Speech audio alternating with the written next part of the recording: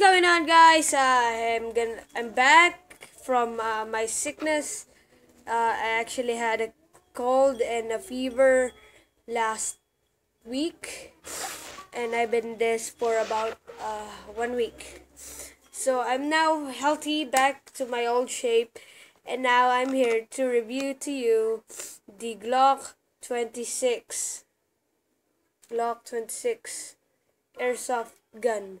So yeah, this is a couple of 100 pesos only, and it's very heavy when I first saw it. And then it has this, I think, barrel extender or suppressor, whatever, and it's very heavy, and it has a cool weight to it. And look at the grip. Pay attention to the grip, it's so cool. Like that right there. So yeah, this magazine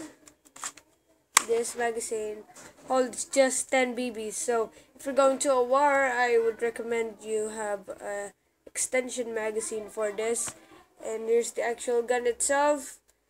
Its fire rate is 250 FPS, and it's very damn cool. It's very strong, very far, and very cool. And it fits my shoulder holster, so I'm gonna put this not in my box but in my shoulder holster.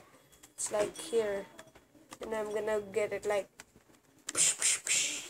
yeah, there's no such thing as sound like that sound in airsoft. It's a spring pistol, and it's cool for CQB or if you are into airsoft wars. So that's the end of the video. Please like and subscribe for more, and as always, peace out.